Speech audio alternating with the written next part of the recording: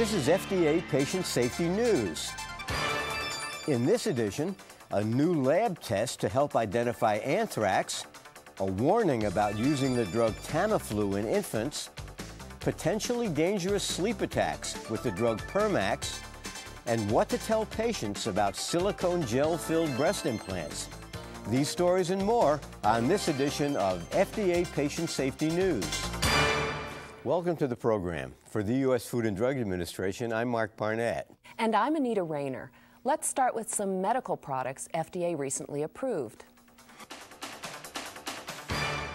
FDA recently cleared for marketing a new test kit that will make it easier for laboratories to distinguish Bacillus anthracis, the organism that causes anthrax disease, from other bacillus types. The test kit, manufactured by Tetracore Incorporated, is called Redline Alert.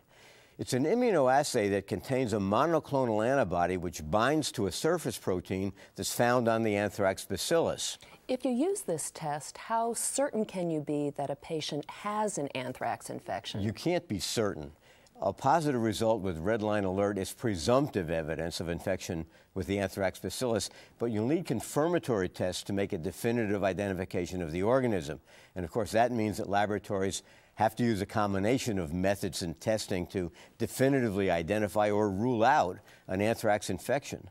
Well, given the concern about bioterrorism, could you use this test on suspicious materials like a package or a sample of powder? No, it's intended to be used on bacterial colonies that are grown from clinical specimens. And those colonies have to be grown on sheep blood agar plates. Now, once the cells are growing in the lab cultures, the test can be performed in about 15 minutes.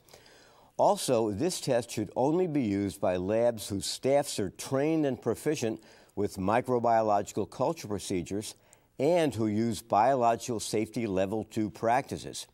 Keep in mind, too, that CDC recommends consulting with your state public health laboratory director whenever infection with Bacillus anthracis is suspected. And you can find out how to report possible cases on our website and also how to transfer isolates to a higher level lab. FDA recently approved the first DNA-based laboratory tests for a heritable disorder. The two tests made by Roche Laboratories are called the Factor V Leiden kit and the Factor II prothrombin G20210A kit. The tests allow the detection and genotyping of inherited mutations in the genes that encode two proteins that regulate blood clotting. Now, patients with these mutations may have thrombophilia, which predisposes the individual to thrombotic events such as venous thrombosis. It's estimated that 5 to 10% of the U.S. population has at least one of these mutations, and some people have both. The American College of Medical Genetics recommends that the test be used selectively for people at risk for clotting-related health problems. They include those under age 50 with venous thrombosis or their relatives, those with recurrent venous thrombosis, those with venous thrombosis in unusual sites, and women with venous thrombosis who are either pregnant or on oral contraceptives. Random screening of the population is not recommended. It's important for patients with positive test results to understand the genetic implications and the risk implications of these results, and so they should be counseled by the physician or a genetic counselor. OrthoMcNeil Pharmaceuticals has revised the prescribing information for the anti-epileptic drug Topamax, topiramate, to include a warning that the drug causes hyperchloremic metabolic acidosis. In many patients, the only sign of this is decreased serum bicarbonate. But in some patients, metabolic acidosis can result in hyperventilation, nonspecific symptoms such as fatigue and anorexia, or more severe sequelae such as cardiac arrhythmias or stupor.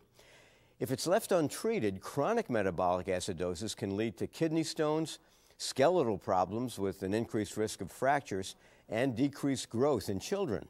In clinical trials where Topamax was used as an adjunct treatment for epilepsy in adults and children, significantly more patients on the drug had persistently decreased serum bicarbonate levels than those treated with placebo. Decreases in serum bicarbonate generally occur soon after treatment is started, but they can occur at any time during treatment. Also, the decrease in bicarbonate can occur at doses as low as 50 milligrams per day. The bicarbonate lowering effect of Topamax can be made worse by certain drugs or by conditions that predispose patients to acidosis. These include renal disease, severe respiratory disorders, a ketogenic diet, and diarrhea. The new labeling recommends measuring serum bicarbonate levels at baseline and then periodically during a patient's Topamax treatment. If metabolic acidosis develops and it persists, consider reducing the dose or gradually discontinuing the drug. If a patient with persistent acidosis continues on Topamax, then consider alkali treatment. Roche Laboratories has cautioned healthcare professionals about using the flu drug Tamiflu in infants under 1 year of age. Tamiflu, or oseltamivir phosphate, is approved to treat influenza in patients 1 year and older. It's also indicated for flu prophylaxis in adults and adolescents 13 and older. However, it's not indicated for either flu treatment or prophylaxis in infants under 1. New preclinical safety data from animal studies have shown high drug exposure in the brains of very young animals. The company says that these high exposures may be related to an immature blood-brain barrier. Although the clinical significance of these findings is uncertain, Roche recommends that Tamiflu not be given to children younger than 1 year, that is, before the blood-brain barrier is thought to be fully developed. The company also emphasizes the importance of using Tamiflu only for the labeled indications. You can find details about the new findings on our website. Here's a new warning about the dopamine agonist Permax, or pergolide mesylate. Eli Lilly, the manufacturer, says that patients treated with Permax have reported falling asleep while performing daily activities, including driving, and some of these events have led to accidents. Now, I'm assuming that when these sleep attacks occur, they're in patients who've already experienced some drowsiness while they were on the drug. Well, not necessarily. Although many of these patients did report somnolence while on Permax, some of these patients said they got no warning signs, such as excessive drowsiness, and in fact, they recall being alert immediately before the event. Now, if you've got a patient who's been on Permax for a while and they haven't had a sleep attack, can you more or less rest assured that they're not going to have one? Well, not necessarily. Some of these events occurred as late as 1 year after starting treatment. And so the drug's labeling now says that prescribers should continually reassess their patients for drowsiness or sleepiness while they're being treated with Permax, especially since some of these events can occur well after the start of treatment.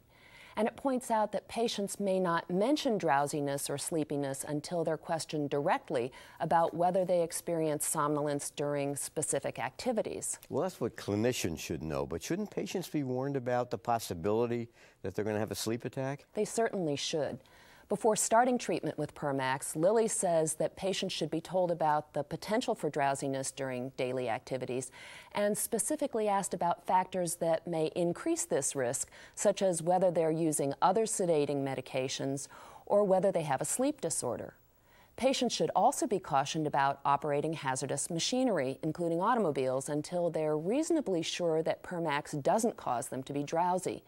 And they should be told that if drowsiness or episodes of falling asleep increase at any time during treatment, they shouldn't drive or participate in other potentially dangerous activities until they've contacted their physician. If a patient does develop significant daytime sleepiness, or if they fall asleep during activities that generally require some kind of participation, the company says that Permax should ordinarily be discontinued. But if the medication is continued, patients should be advised not to drive and to avoid other potentially dangerous activities. In previous broadcasts, we've talked about the ways that abbreviations can cause medication errors. Although abbreviations and other symbols can save time, they aren't always read correctly, and they can be interpreted differently by different practitioners. The Institute for Safe Medication Practices recently published an updated list of some of the most error-prone abbreviations and dose designations. ISMP identifies dozens of dangerous abbreviations, including the prohibited abbreviations that are a part of JCAHO's National Patient Safety Goals for 2004. Let's take a look at the items on JCAHO's Do Not Use list. First, the abbreviations U, and IU. The U can easily be mistaken as a number 0, particularly when the U is written too closely after the number. And this can lead to tenfold overdoses. And IU can be mistaken for IV, or for the number 10. So instead of using U and IU, use the terms unit and international unit. Next, there's QD, meaning every day, and QOD, every other day.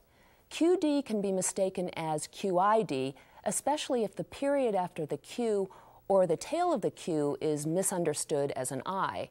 And QOD can be mistaken for QD or QID if the O is poorly written. Instead, write out daily or every other day. Then there's the possible confusion with dose designations that include decimal points.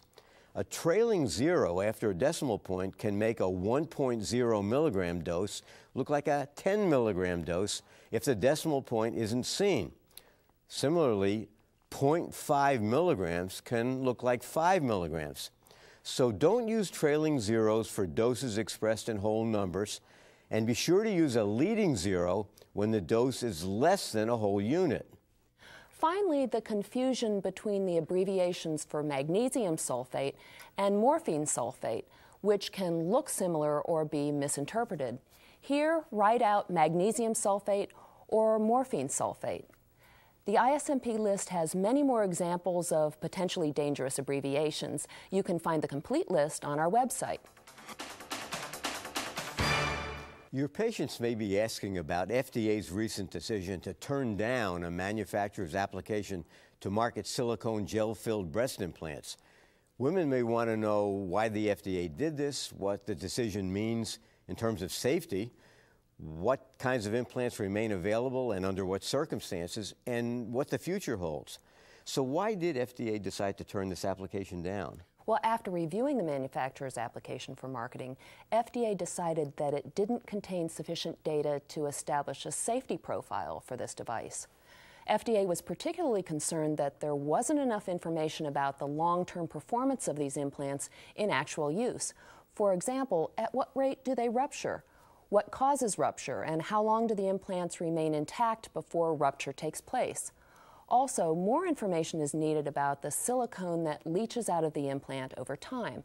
Without this information, FDA can't decide whether there's a reasonable assurance that the implants are safe and effective. So is the FDA saying that these implants are not safe? No, we're not saying they're unsafe, and that's an important point to keep in mind for women who have these implants. What we're saying is simply that there isn't enough information right now to give women and their physicians an accurate picture of how these devices will perform and what the various risks might be. So what's the FDA doing to try to get the information? Well, of course, it's not FDA's responsibility to generate the scientific information to demonstrate that a new medical product is safe and effective enough for marketing. That's the manufacturer's responsibility if he wants to market the product. But FDA is helping the process by updating its guidance for breast implant manufacturers. This guidance spells out in detail the kinds of data FDA will need to make a determination on the safety and effectiveness. It's now up to manufacturers to use the guidance to develop this information and then submit it to the FDA. That's the future. What about now? What do we tell women who want the implants now? Well, there are several options for those women. First of all, saline-filled implants continue to be available without restriction. And there are two circumstances where the silicone gel-filled implants are available. First, a woman who wants the implants for breast reconstruction, for example, after mastectomy or to replace an existing implant, can still get them by having her surgeon enroll her in a clinical study. Also, a limited number of women who want the silicone gel-filled implants for breast augmentation may be able to get them by enrolling in studies that may be conducted by the implant manufacturer based on FDA's updated guidelines. Well, that's all for this edition of FDA Patient Safety News. Remember, you can get more information on all the stories you've seen here today by visiting our website.